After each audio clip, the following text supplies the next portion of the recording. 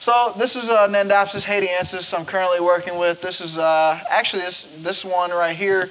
He's about double, probably triple this size by now actually.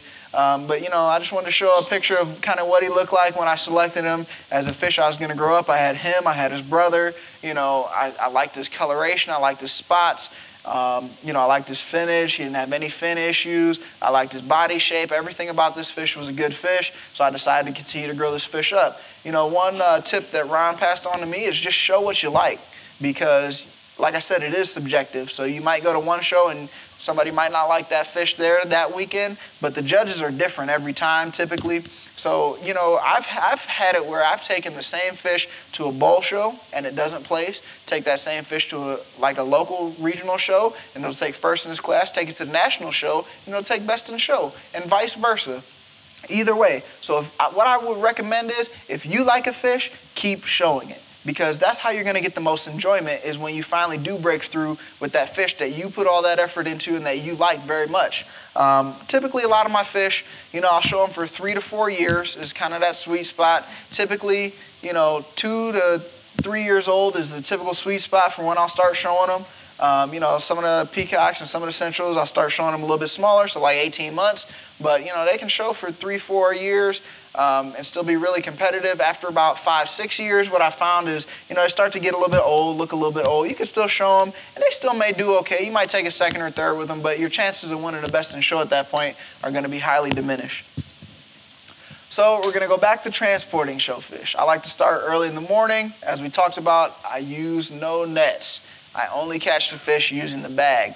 The more and more you practice it and the more and more you do it, the better you will get at it, I promise. I know it's daunting at first, and it is a daunting task, especially with the larger fish, because then you got to lift them out. I probably, you know, pulled a couple muscles in my stomach lifting some fish out, but no big deal. It's all in the love of it, right? So I've tried transporting them so many ways I can't even describe them all. But typically I'll go with what works for me. If I'm going to like a regional show or like the Extravaganza right here, Strongsville, I'm 45 minutes away. So the way I'm going to transport my fish there is going to be a little bit different than like if I was to go to Chicago or Cincinnati 4 or 5 hours away, versus if I was to try to go 12 hours away, it'd be totally different. But typically, if you're only going, you know, not too far, within a couple hours, for fish 6 inches and smaller, I like to use a large 12 by 24 inch bag. You know, 3 mil if available, double bagged, oxygen if you're going out of town. Try and get a pleated bag so it doesn't have those corners where the fish can get smashed. Fish 6 to 12 inches, a full box bag is required with its own styro, again double bagged. It doesn't have to be a styro, you can put it in some kind of Rubbermaid container, a smaller one. Anything over 12 inches, I would recommend a 20-gallon Rubbermaid roughneck tub. I've experimented with every tub under the sea, and that's my go-to, that 20-gallon Rubbermaid roughneck tub. It's available at Home Depot for like $12. It's a really good investment. And then a lot of large fish, 12 inches and over, if you're going really close, 45 minutes or less, you don't have to put the battery-operated aerator on there. If you're going any further than that, I really highly recommend putting a battery-operated air pump on there. Certain fish, like the Nandapsis haitiensis I was showing, I put a battery-operated air pump on it regardless, just because that fish needs a lot of oxygen. So you get to learn a lot about your fish just by working with them and seeing how they react. This is a Lanocara Jacob Fabregas, another peacock. Again, this was a fish I selected to work with because it had phenomenal color. This fish, did a lot of good things. It won Ohio Cichlid Association show one time. It took a reserve best to show at the ACA one time. It's just a really nice, clean fish. There's no flaws. All the coloration is right. Deports very well. So now we're going to talk about our setup of our showfish. So once you've arrived at the show location, you get in touch with the show chair. They're going to show you where you're going to want to set up your fish. Every event is a little bit different. And even though there is dechlorinated water usually on site, it's always best to bring at least some of your own.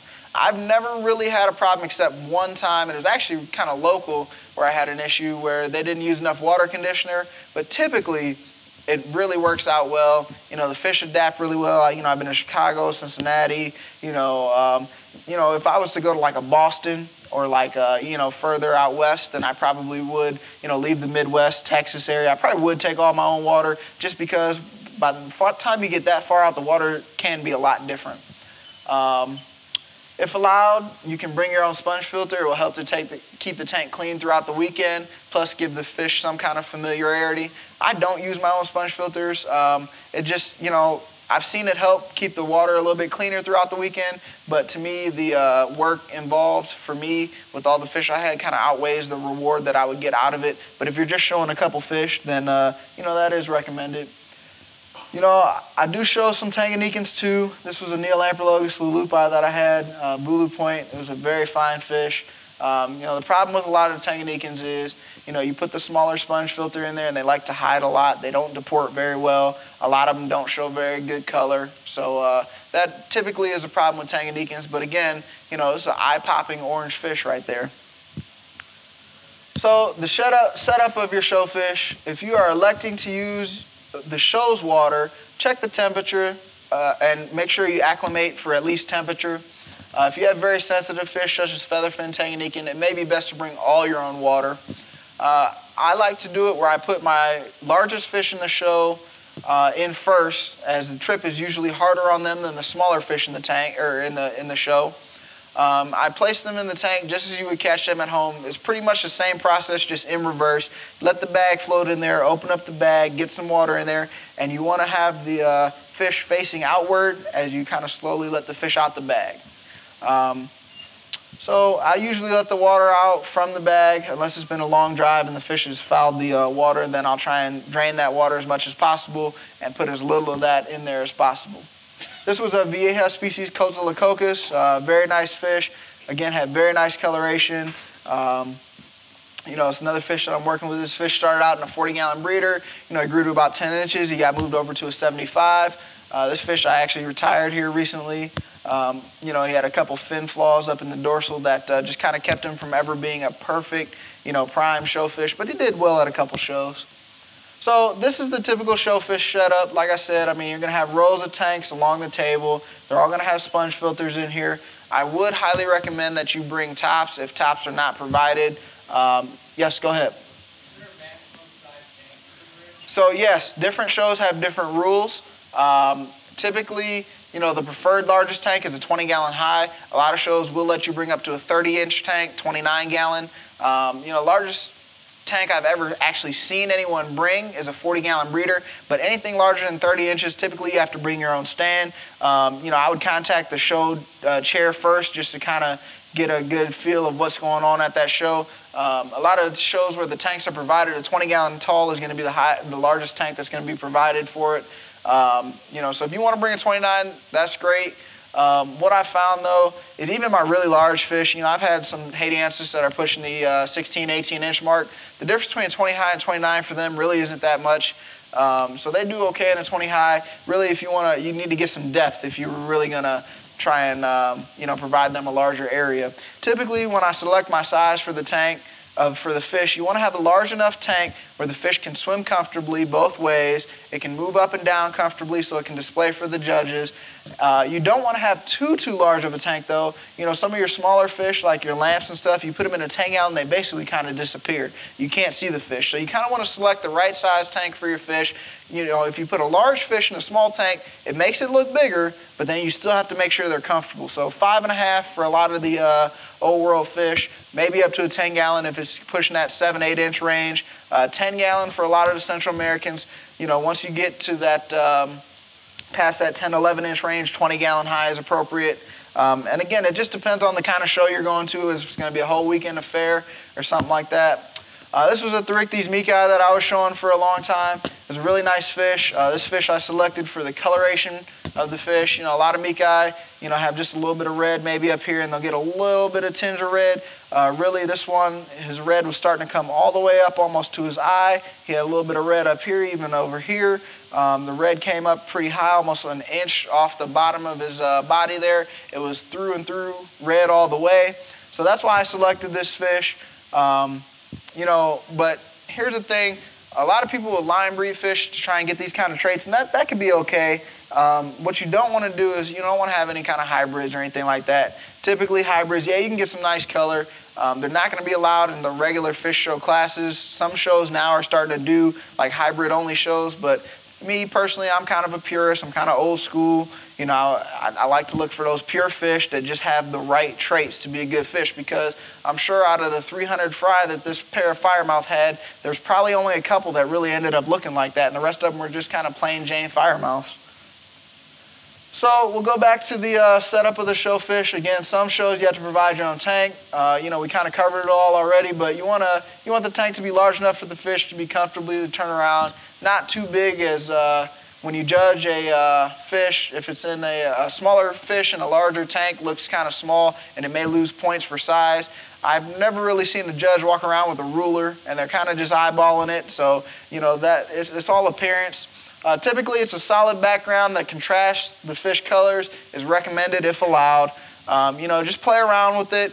Play around with each individual fish. I've had some blue fish that work well on a blue background. I've also had some blue fish that work best on a black background. You know, there's really not very good lighting at most fish shows. So if you make it too dark and the fish doesn't pop, it'll kind of disappear. And I've had a couple fish, you know, that I kind of have to play around with. I know yellow sometimes can be a good color. Green can be a good color.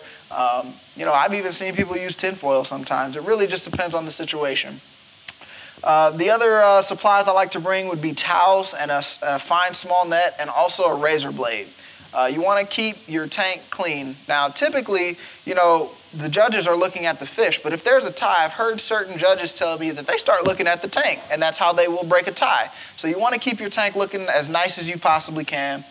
So you bring the towel for that, you bring the fine small net for that, you bring the razor blade to scrape off any water spots. I know you guys, some of you guys watch me do that here and you're like, what the heck are you doing? I'm just following my process. Typically no chemicals are allowed in the show area. That's just because, you know, any Windex or any glass cleaner, you know, any other chemicals that could get, you know, overspray, get in a competitor's tank, you know. I've heard stories of sabotage from back in the day. I've never experienced anything like that. There's probably only one person in the room that can pretty much tell those stories anymore, and he's over there smiling. So, actually, Don could probably tell those stories too. So this was a Cyanochromis fry I was working on for a while. I actually had this fish in a 20-gallon high, you know, sideways. Typically, I actually just wanted to show this fish just to show I really don't do anything special. I mean, it's a 20-gallon high, turned sideways. I don't scrape the back or the sides. You know, he'll pick off of that a little bit. I just scrape the front. You know, there's some poop down here and stuff like that. You know, like I said, about every 2 weeks, that's what my water change schedule is. And if they need it sooner than that, they'll let you know. They'll foul up the water. You can kind of tell by the way they're acting. So during the show, you want to check on your fish regularly. You want to make sure that the air to your show tank is working properly. This is where the white soft net comes in. You want to remove any debris from the tank. I usually do this twice during the show, once after everyone is put in and once right before judging. You know, if the fish is pooped or if you had any kind of debris, anything in there. You know, I've had pieces of tape or anything, you know, where I'm trying to tape the lids down. So you want to be able to have a way to get that out without damaging your fish. Bring the clean soft towel to wipe away any water spots. You can use the razor blade to help you with that. And like I said, you know, just overall appearance helps with your chances of winning the show. You know, like I said, typically I like to keep all my fish alone. Some of the Elanochera peacocks I'll keep in the group type setting, but this particular male, like I was showing him for a while, and I would pull him out about 3 months before I would plan to show him and put him in a 20-gallon by himself, just to make sure he didn't have any of the fine fin splits or anything like that. This was the show angelfish I was working. Again, I just wanted to show, you know, kind of some of the traits I look for. You look for the pectoral fins to be both the same length, nice and even. You look for all the fins to be developed, very nice in there. You look for the coloration pattern. You know, it was a very nice coloration pattern. This particular fish is kind of hard to see, but it had really nice filaments coming off the tail here, top and bottom and in between. So, you know, it was a very tall fish. It stood out. It was a very nice looking fish. So how showfish are judged? Showfish are typically judged by the speakers at the event or convention. They usually judge fish they're familiar with and use the help of a local club appointed helper. Typically the tools they use are a flashlight, a clipboard, and depending on the situation, a thin transparent rod that's used to move around the fish around the tank so they can get a good look at it. So, you know, I've known people that actually walk around their fish room with a flashlight, with a clipboard, That way you'll train the fish, you'll get them used to it. I don't go that far as with the clipboard. I do use the flashlight method quite a bit though. So that way they're used to it, because a lot of fish in your home aquarium, if you just shine a flashlight right on them, they freak out. So you kind of gradually work them into that. You know, you do as much of the training as you can. I mean, we're not talking about training a dog here, but some of the large Central Americans can be like a dog, you know. So, you know, it's really, you're going to get out of it what you put into it. The fish are pointed out on a 100-point scale with 20 points awarded for each of the following criteria: size, color, deportment, finnage, and condition.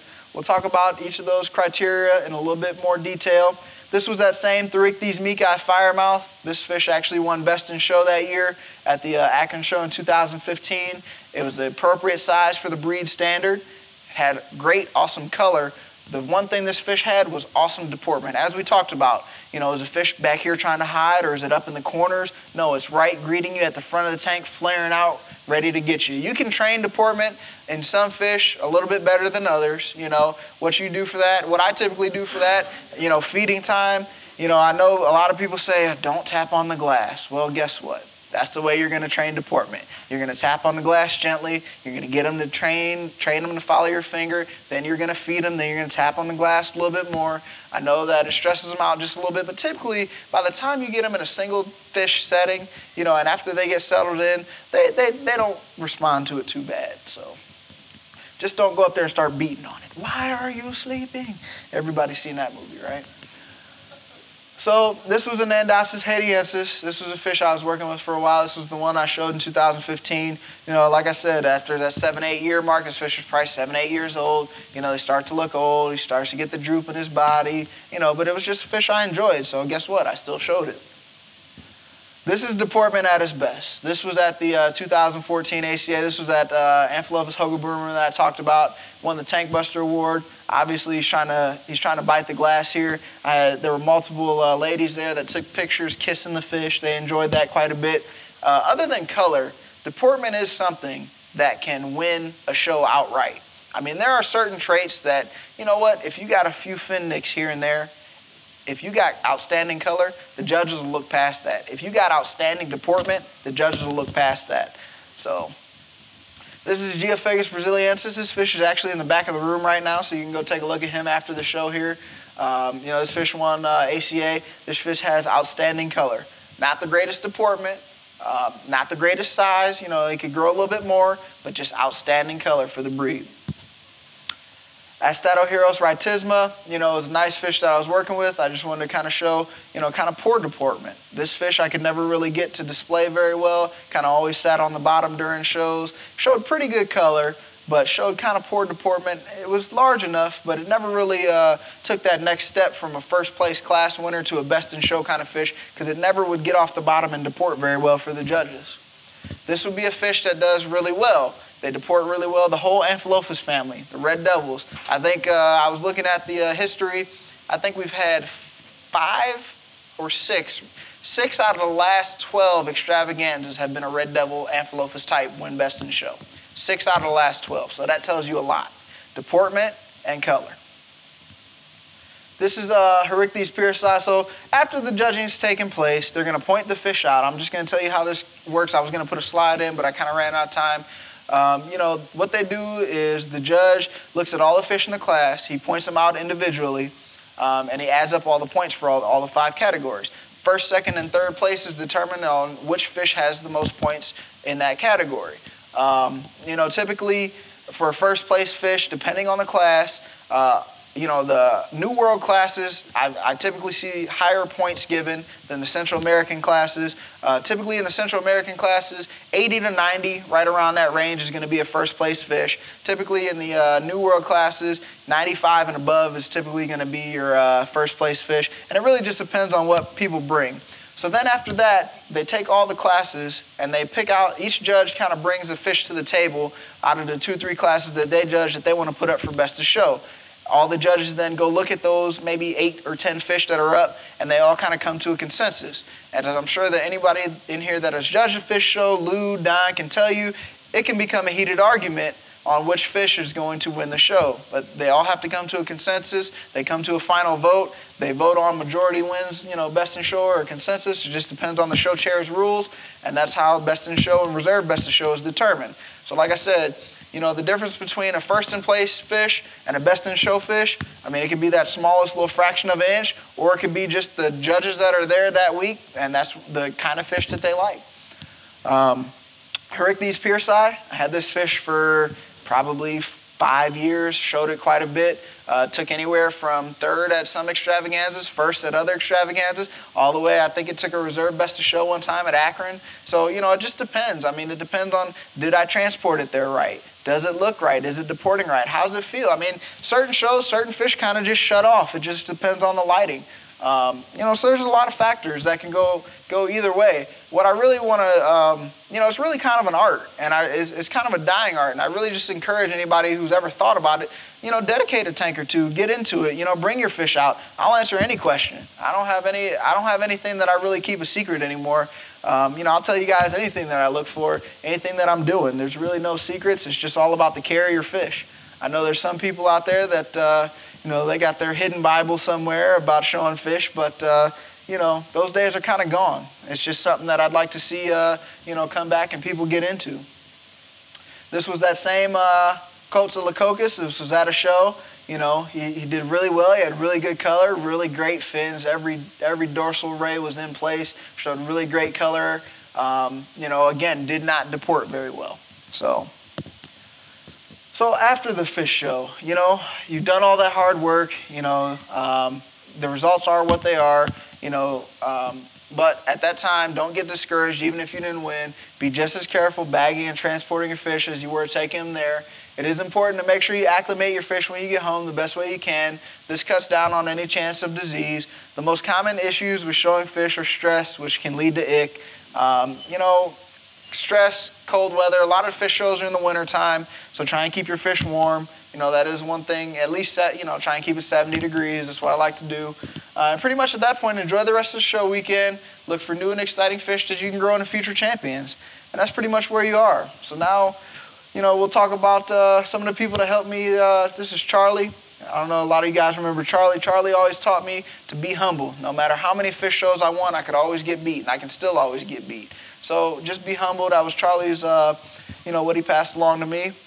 This is a fish I got beat by. This is a good friend of mine's fish. A guy that I showed against a lot as a kid growing up, Bruce Young. A lot of you guys know him. For me, like I said, it's about the competition. So, we go back and forth, and he finally got me. He got me at the OCA Extravaganza. This is an Umbi. It's a spectacular fish. Very large size, really nice color, really good finnage. Didn't have the greatest deportment, but it deported pretty well for what it was. So it was in a 29-gallon tank. This fish is every bit of 20 inches almost. So this is me and Bruce. This right here is the goal for me, at least. Get these nice trophies, feel good about what you did over the weekend. Even if it's not the best in show trophy, you can still feel good about what you did. Even if it's just a first, second, or third place, it's a process. Like anything else, the Browns aren't going to win the championship this year. They're going to draft a couple players. They're going to go out. They're going to get a little bit better every year, and it's a process. And that's kind of what I try and tell people. This is what it's all about for me as the next generation. This is my son, Sean Myers. He got him a first place there. That's a great thing. Here's the other one, James Myers. That's what it's all about, teaching the new generation, kind of the art of showing fish. Like I said, it's kind of a dying art, and I'd like to teach as many people as want to learn about it. So special thanks to my wife, my two sons, my dad, my mentor, Ron Georgione, Dean Marcinez Helper, supporter Charlie Suk, Ransom Hines, Jonathan Straczynski, and Ray Kingfish Lucas. And that's the end of my talk tonight.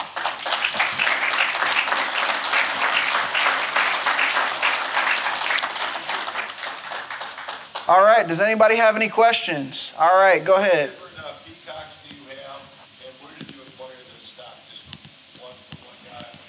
Yeah, typically I keep about 8 to 10 peacocks growing up at all times. You know, I have 3 or 4 that are my main show fish. I have another 6 to 10 that I'm working with. As they grow, I'll kind of pick out the best ones, weed out the best ones. You know, local fish rooms, local auctions is a really good place to get them. I mean, typically, honestly, a lot of you have probably contributed fish to my collection at one point or another unwittingly through an auction. So auctions are really good. You know, your friends' houses are really good. And then growing just, you know, if you get a spawn of fish, just growing them out is a really good place as well. Dave? I just started showing fish this year, and I'm trying to get Yeah. I've noticed that there's a lot of alpha tapes put a flex over them, or Well, it really depends. I mean, typically a pleco is not going to damage the fish. The fish may damage itself trying to go after the pleco. Like I said, typically I like to leave the algae in there. It gives them another food source to kind of pick off of. I just scrub the fronts of the glass. You know, it just depends on what you like to do. You know, I would be okay with putting a pleco with most of them as they were growing up. But once you kind of got into the prime showfish time, I'd probably remove that just to eliminate any possibility of hurting that fish at all. Does anybody have any other questions for me? I'd be glad to answer them. Go ahead. Typically, it's just me and my dad. Sometimes it's just me. You know, it is a lot of work, but think about it. I'm doing it on a grand scale. I started out showing 3, 4 fish. Then it moved to 9, 10 fish. Then it moved to 15. Then it moved to 20. And now it's a process. Like I said, I can do the 30 fish, get them ready in 3 hours, get them there, get them set up. So just start with a couple. Start with what you like. Start with what you enjoy. You know, like I tell a lot of people, typically the best way to get a showfish, and Gary Mendez, I'm sure you can attest to this, is you buy that nice pair of fish, you spend all that money, and boom, the male whacks the female. Now, what am I going to do with this male fish? Show the fish. There you go. Instant showfish. Does anybody else have any other questions? Yes. Yes. Well, you know, some people do. And that's why you got to find your motivation. You know, there's been efforts made in the last few years to try and rectify that. I know I went out to Chicago this year. There's a $500 Best in Show prize on the line for anybody that wanted to go out there. So, you know, I think there's a $200 for the extravaganza. I mean, all said and done, you know, like I said, different people are going to have different motivations for doing it. You know, my main motivation is competition. I kind of set a goal when I was about 12. Jeff, I think you'll laugh at this. I'm on a 15 and 15 goal. I got to win 15 ACAs and 15 extravaganzas, and then I'm done. I'm at 3 and 2 right now, so I got a long way to go. But no, I mean, seriously, when I was 12 years old, I set that personal goal for myself, and I've been trying to stick to that. You know, I might have to take a couple years off here as the kids start to grow up and do it at a little less of a pace, but, you know, something that I've always enjoyed, and you always, if you have that drive for it, you're going to have that drive. You know, some stuff that we've tried to put out a larger prize, you know, with mixed results. So, you know, like I said, if you could just bring 1 or 2 and see how you like it, you never know. You might find something different in the hobby to do, because once you breed, you know, all the different kinds of fish there are, you know, there's only so much left you could do.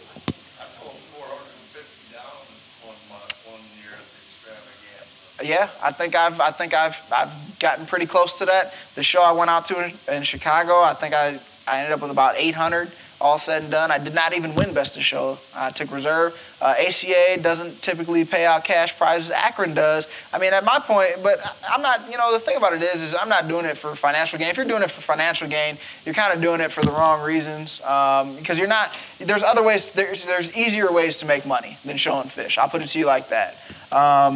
You know, yeah, there you go.